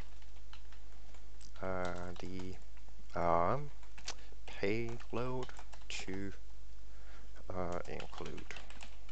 There we go. Returns a valid Archon protocol packet as a byte array. There we go. Nice. Now this one expects a packet and outputs the packet type, the packet ID, as well as any potential payload. Thank you very much for the follow, EasyBox. Okay, so let's get the documentation down. It's always good to make sure that you document your things, even your internal methods that the rest of the code world doesn't exactly see. The reason for doing that is so that you can do things like this, for example. Say byte packet equals convert packet. There we go. Generates a valid Archon packet based on the specified packet type with the specified payload. It does help having your own documentation telling you what your methods do, so keep that in mind. Alright, this one now, let's see, expects a valid Archon protocol packet, splits the packet data into its packet type, packet ID, and returns the payload if any. Alright, the Archon protocol packet to convert. Blah blah blah blah blah. The type of packet received. The ID number of this packet. Returns the payload found in the packet, if any. Otherwise, an empty string. Look, there we go. All right. Cool. Now this junk we don't really need anymore. So let's get rid of this and simply just do packet size equals convert int 32, which accepts the byte array of the packet itself, as well as an index of where to begin the conversion process. So we can simply specify the packet as well as a start index of 0. And the reason for this is because the actual packet itself expects to have an initial header that specifies the size of the following data.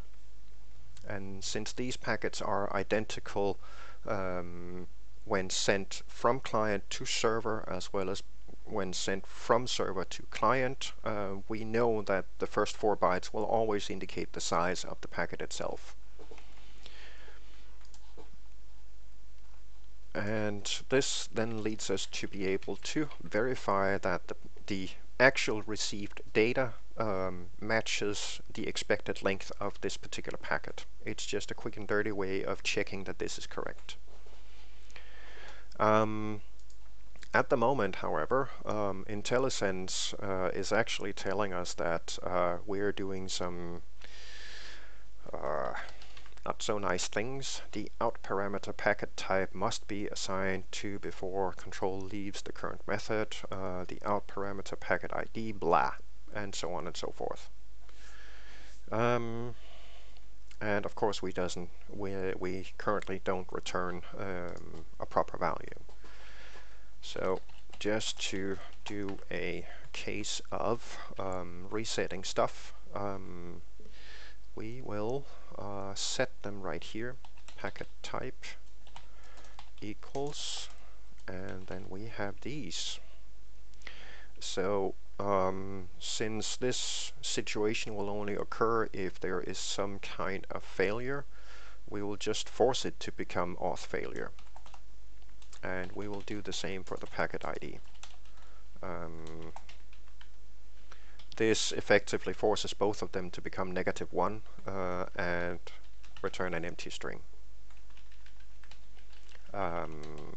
If this verification is successful, then we can further attempt to decode what's in there, and then do a final return down here before exiting this if statement, which should take care of it. All right.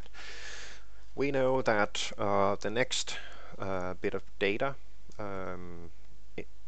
in the packet will be the ID of the packet itself. That ID is client generated. In our case, we simply set up a randomizer to take care of that packet ID for us. Um, and right here we can actually grab that packet ID right off the bat by using our internal convert int32, specify the packet as well as the start position of 4. And we can do the same thing for packet type, convert int32 packet, which would be the 8th byte to start at. Alright, that takes care of ID, it takes care of type. The only thing remaining is body. And we know that it expects to have a zero terminated string in the body, same as the payload, as well as an empty zero terminated string following that. So that effectively means that the last 2 bytes in the array must be 0. So that's actually a thing that we can also verify, just to make sure that this is actually a valid packet. So let's put that in here. If packet, whoops, I'm very good at typos today, equals to 0, and the last entry in the array also equals 0, then we know that we do have the string termination correct. The only thing remaining here is to grab a copy of whatever the payload might be. So to calculate the actual size of the payload itself, we can simply grab packet size and subtract the other parts.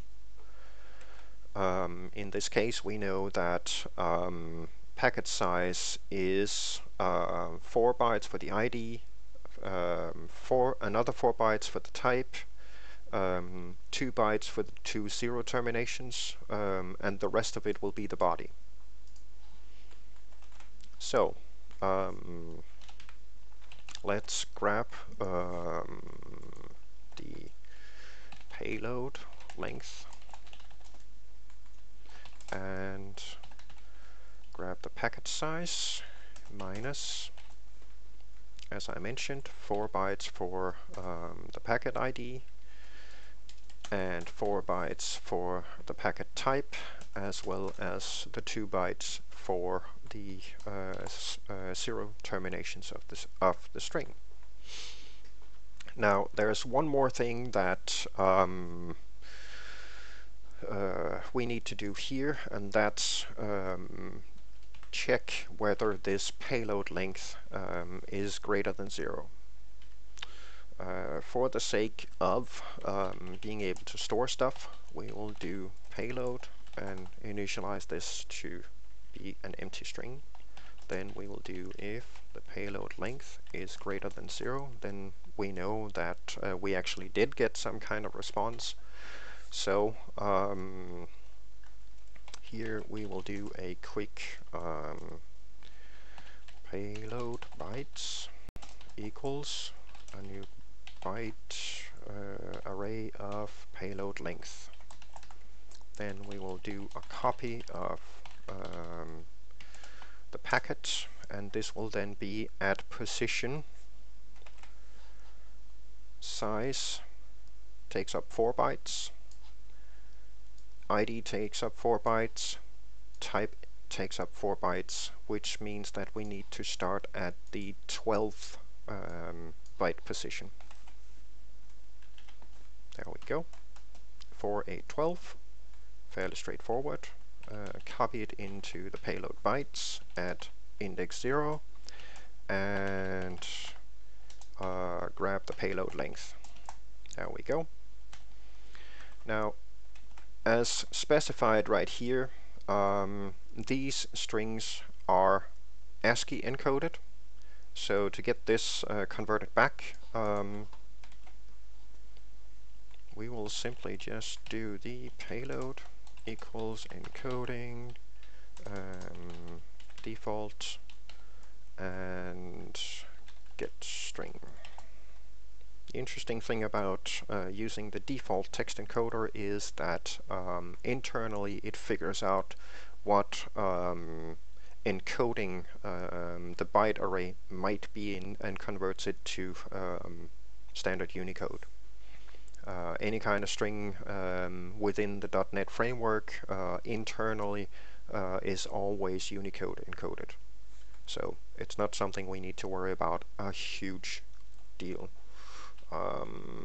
Payload bytes, there we go. And this effectively converts it into the string as expected. So the only thing left to do is to return out, because we have already encoded the packet ID, which is output right here. We've encoded the packet type, which is thrown back here, and here we will just return the actual payload. There we go. Whoops. Job done. Now these two convert packet methods are only here to make life a little bit easier for us in terms of handling sending packets back and forth. Since we don't exactly need to do all of the verification within the actual packet conversion stuff, it's something that we can do further down. This strictly deals with effectively serializing the data that needs to be sent, as well as unserializing the data that comes back into data types that we can actually use for something. Anytime you need to network send and receive, it will always take place in a byte array. So you always need to do some kind of byte array conversion, unless you decide to use specific streams to do so. Personally, I don't always like working with streams. I do prefer the old style method of doing things manually with byte arrays, because I feel it leaves me greater control over the data that goes in and out. Nobody except Microsoft knows exactly what their stream objects do internally. And I guess I'm a little bit paranoid when it comes to that, but all of the recent telemetry additions to Windows 10 and so forth are, in my opinion, a good indicator of how little we can actually trust Microsoft. Anyway, that's a different discussion. Alright, so in this case we have the sent to server. Now this one says add the past packet to the current send queue. Alright, let's do that. Now since we're going to run this in a separate thread, we definitely need to thread lock things whenever we change something that potentially two threads will be working with. So the way to do that is to use the keyword lock, and then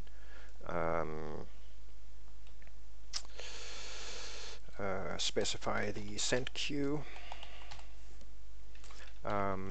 This is the object that we will be manipulating between the thread that runs this remote console and the thread that handles all the network processing.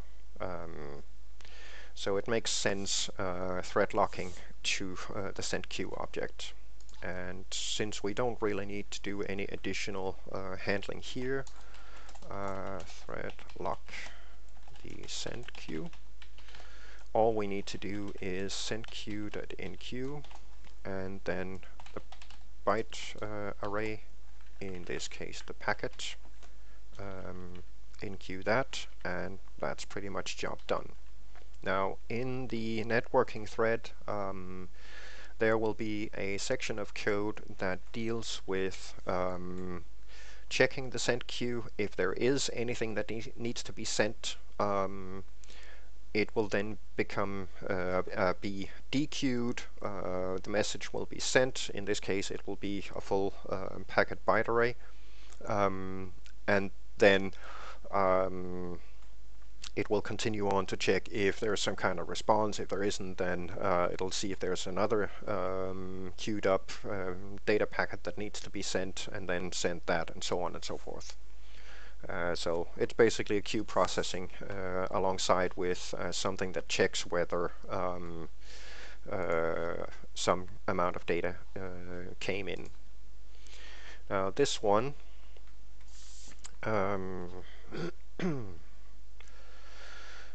this one accepts some kind of command. I'm actually thinking about renaming this to payload. There we go. Whoops. Yeah, payload. No, payload. There we go. Payload. Typos are us today. There we go. This implement text to byte conversion and put into an Archon packet. Well, we actually already have something that can do that for us. Packet equals convert packet. This one expects a packet type and a payload.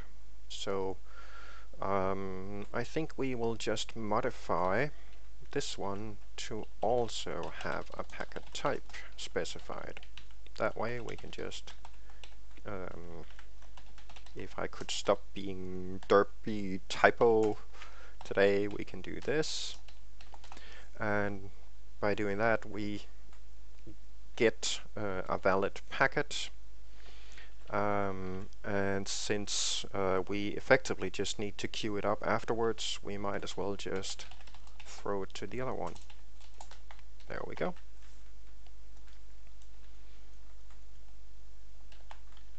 Packet encoding implemented, and the send queue is implemented. Fairly straightforward.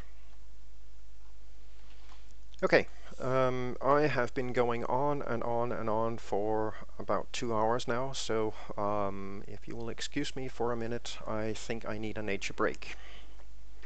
And I will be right back.